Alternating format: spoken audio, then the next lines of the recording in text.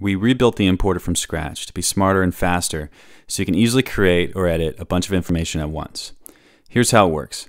Let's say you have a spreadsheet of data for the shots in your project. Some shots you already have in Shotgun, but they need to be updated with the client code and description, while other shots are new and need to be created. First, copy the rows and columns you want to import from your spreadsheet. Back in Shotgun, go to any shot page. In the gear menu, there's an import option right next to the export link. This brings up the importer. Then paste in your data from Excel and hit continue. The next step lets you match the columns in your data with the columns we have in Shotgun. In the next step, you can specify what fields to use to look up existing shots that need to be updated. I'll choose the shot code and hit continue. Then you can see a preview of what you're about to import. There's a summary up top showing the number of shots that will be created or updated and the number of errors we found. These errors need to be fixed before the import.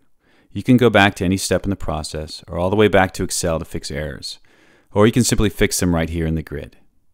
Now I'll hit continue to run the import. After the import, you can either go to a new page that shows exactly what you imported or back to the page where you started.